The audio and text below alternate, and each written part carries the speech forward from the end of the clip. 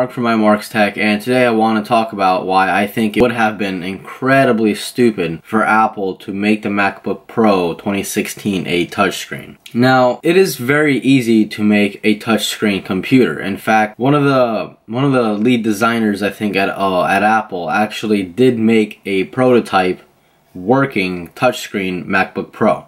But they said that it felt strange using it after a while, and I agree. Honestly, for you guys out there who has a touchscreen laptop, how often do you really use it? I mean, really. I mean, you know, don't brag about it. Don't say you use it like all the time when you really only use it like once a week. How often do you really use a touchscreen laptop? Okay, because I personally think that it would be kind of pointless to use a 90-degree angle as a pointer device. I mean, I understand, like, if you had an iPad, right, or like any other tablet, because you're holding them in your hand, you know, you're using it, and you're using them in a downward hand position. You're not using the iPad like this, right? You're not holding out, you're not walking around with the iPad in front of you doing this, you know, you're usually using it down. You're holding it down. That's the most natural way to use a touchscreen. But on a laptop, I just think that, why?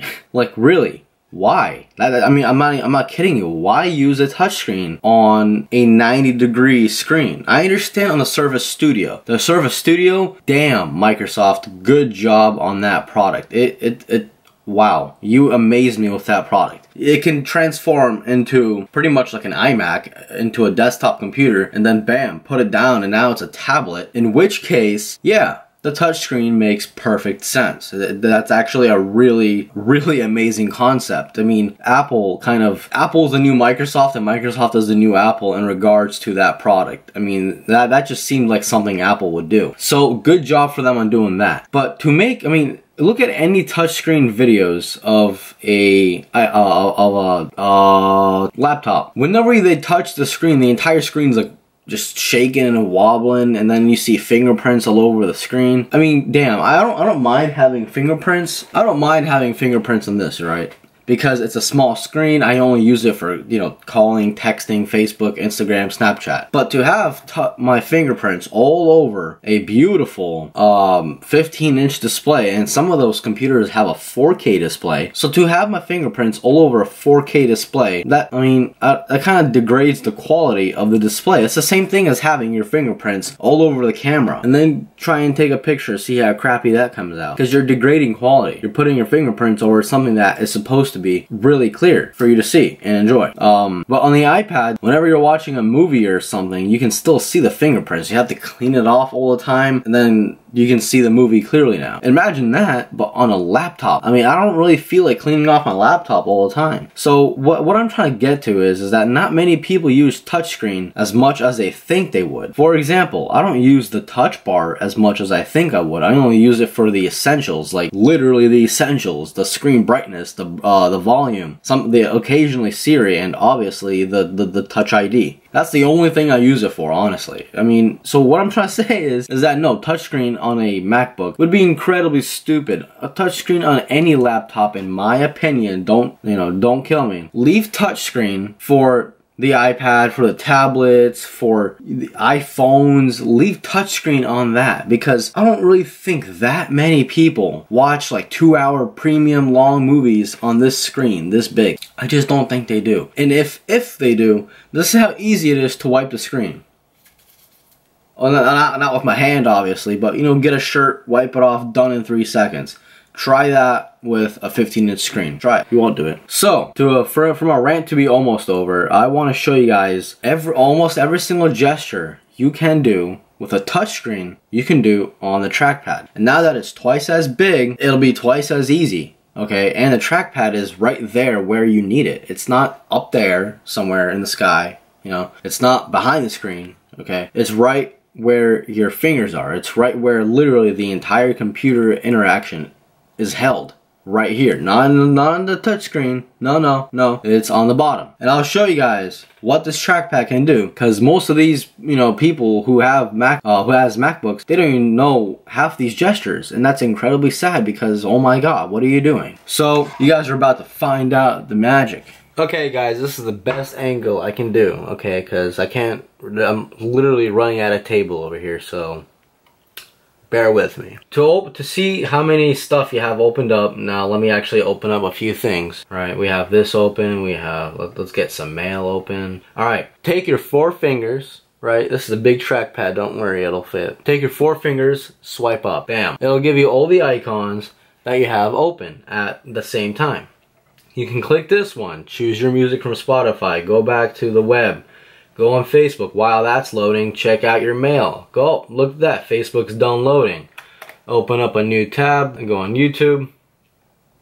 Bam, that's done loading. Go back on this, go back on this. Why the hell do you need touchscreen, guys? This is literally faster than touchscreen. Okay, this is a very weird angle. Anyway, another gesture, 4 fingers left and right. Boom, external display. Boom, go back to this display. Boom, let's say I want Photoshop to be open only on this display, right? It's opening up right now. So it's open. Go back to this one. It has the original 3 displays on it. Go back here, Photoshop. Go back here. You get my drift? Now, to get to all your applications that you downloaded, take 4 fingers and bring them in. Bam, all your apps that you downloaded. Same thing, you can either click anywhere in between the apps to go out, or just do the opposite, swipe out. Boom. Okay? Again, faster than touchscreen. Now, I know for a fact on Windows 10 you can swipe the screen from the side and open up like the notification center type of thing. Well, guess what? Here, you do the same thing, except on the trackpad. Bam! Notification center popped up. Put it back. Bam! It popped up again. I can post to Facebook, post to Twitter, iMessage people. I mean, you can literally do anything from the trackpad. Anything. So, anything you can do on touchscreen, you can do on the trackpad. So, why would you have a touchscreen over here when your hands are over here most of the time? I mean, not most of the time, 100% of the time. So, use the trackpad. It's good. Trust me. Let's see, what else am I missing? Oh, okay. For copy and paste, you know how on Windows 10 and all that, you can, hold the screen, drag it, copy and paste? How inaccurate is that? I'm wondering. I never tried it, but I can assume that it's pretty inaccurate. You know what is a little more accurate? And by a little, I mean a lot. Take 3 fingers, right? 3 fingers. And then you copy and paste with 3 fingers. I'm gonna bring you guys closer so you can see the magic I'm doing here. Okay, let's say I wanna copy and paste this. Oh, wait, no. Let's do this one. This is easy.